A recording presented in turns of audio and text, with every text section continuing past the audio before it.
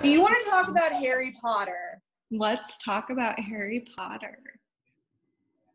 Woohoo! We're also awake today.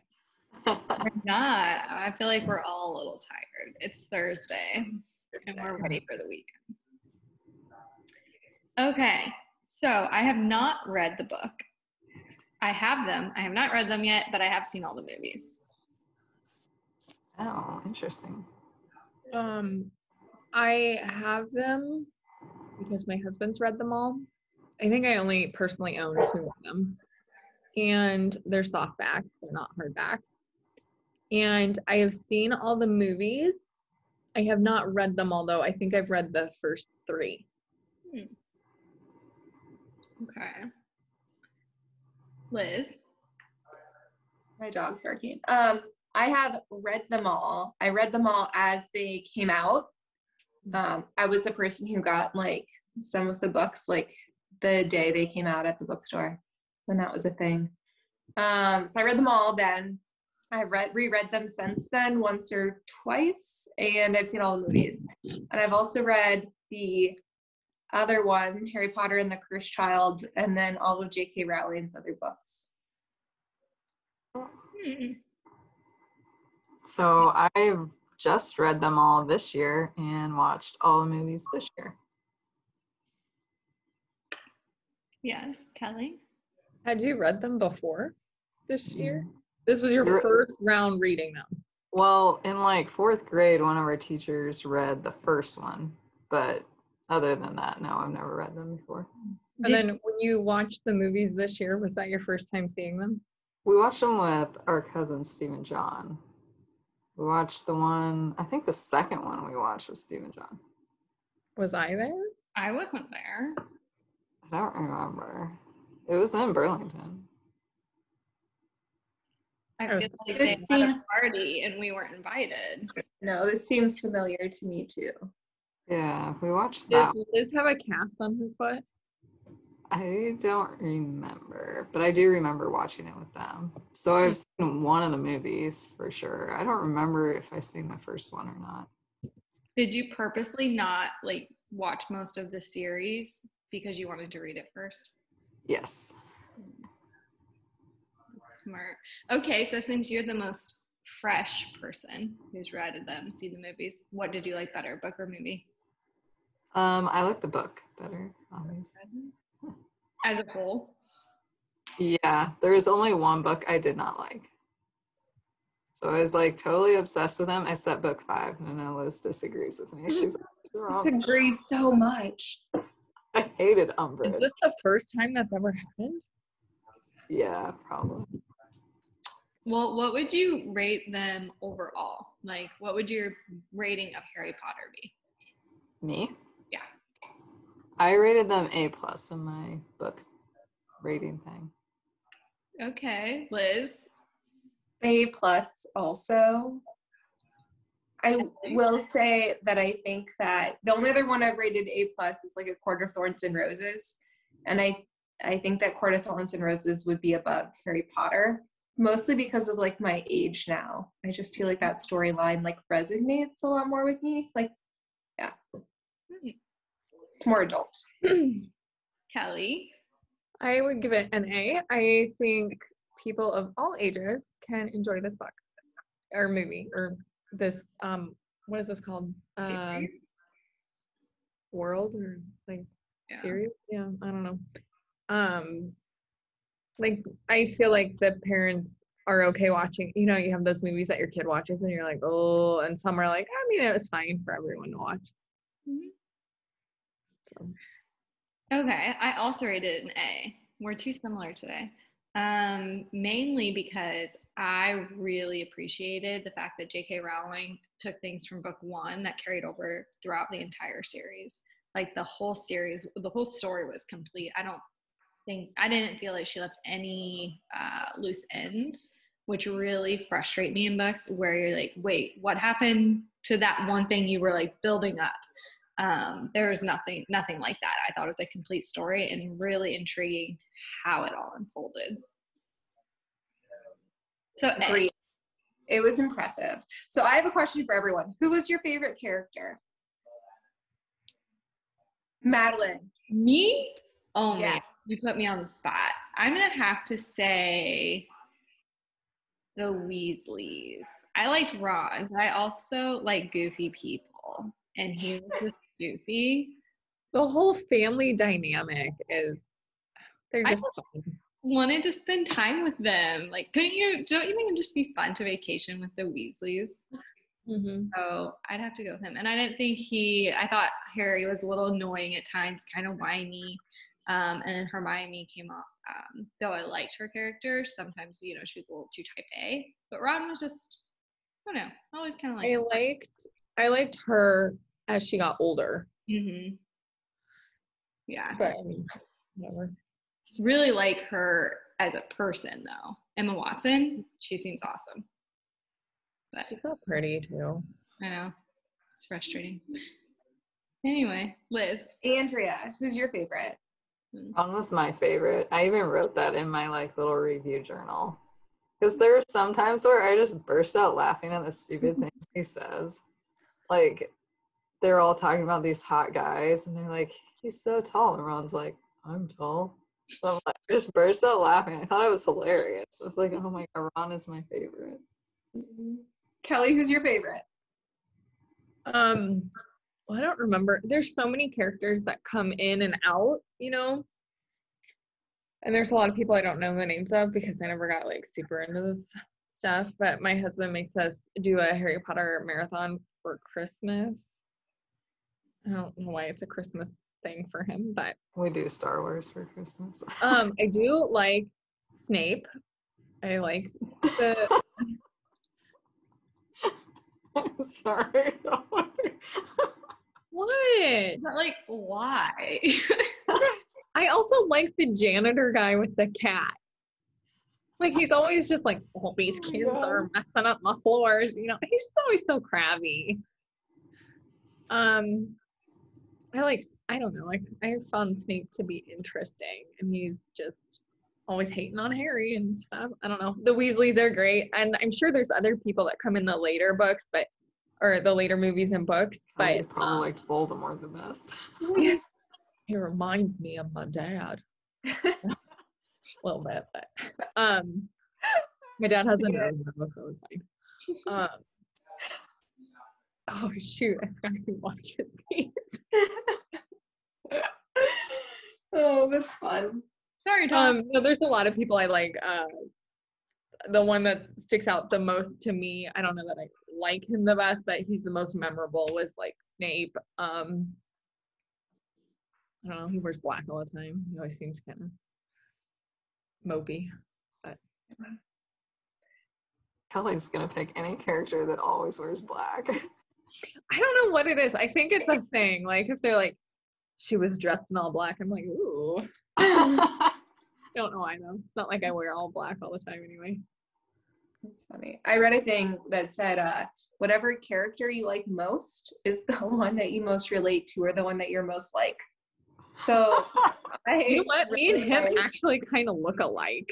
Yeah. I put a black cloak on and put my hair down, parted down the middle, and was like, Harry, are you supposed to be out? Fred and George Weasley, they're my favorite. Why? Snarky pranksters always breaking the rules. They're hilarious. Okay, this disputes, maybe that's not the right word, disrupts your plan, or what you just said about your favorite being someone similar to who you are, because you're not a prankster at all. You don't ever prank. I'm sorry. I mean, but sometimes she's mean, but she laughs. And we used to prank you guys all the time. Yeah, Madeline, where were you for our childhood? They were me. Not pranking. I do little things to Brian all the time that bother him. He hates it.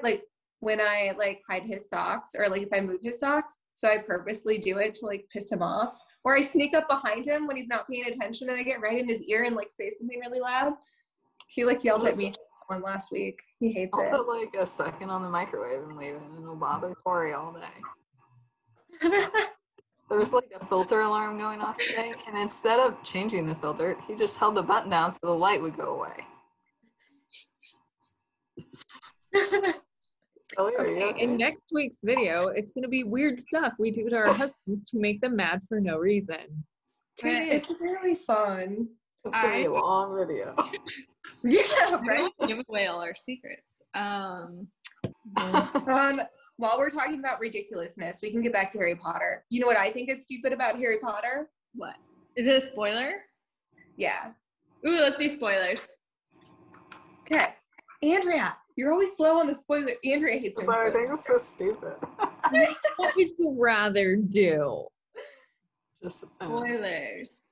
Here they are. Take it or leave it. Go for it. Spoil shit. See if you guys agree. But I think that Dumbledore is an asshole because oh he- my god, yes. yeah, it's stupid. First of all, he like leaves Harry with the Dursleys and he knows it's a bad situation, but he's just like, meh, right? Like, yeah, he has to stay with Petunia because of the curse, or not curse, but like the protection spell. But like Dumbledore could have sent him a letter, stopped by and said hello, sent someone to see if he was okay. Nothing. Then the other thing is Dumbledore continues to put him in these horribly dangerous situations all of the time. Also, while hypothesizing and thinking that Harry might be a Horcrux. And he keeps doing this and never lets him in on anything, and it's weird. A lot of the Harry Potter like dilemmas that Harry gets into could easily be solved by like one simple conversation with good, concise communication between like three people. And then it could all be done.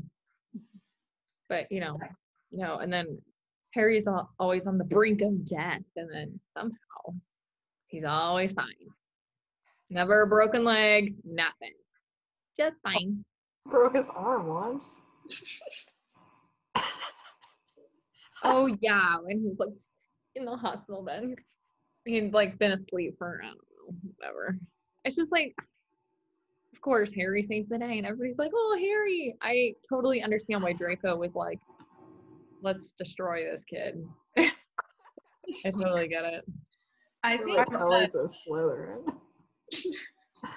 Kelly, I always want to tell myself I'm not, but I probably am.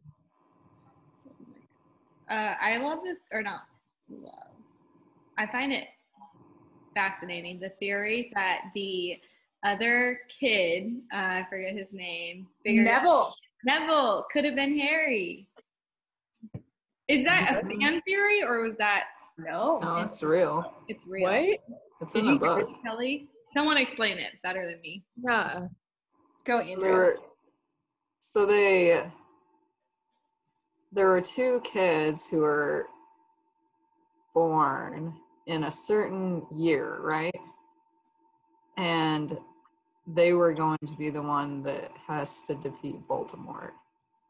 And they both, Neville and Harry, had the same qualifications. But Voldemort picked Harry, gave him the scar, and marked him. So that made him the chosen one. The Horcrux. Yeah. But Neville could have been, because they were born at the same time. And they had the same, it was something with the parents too.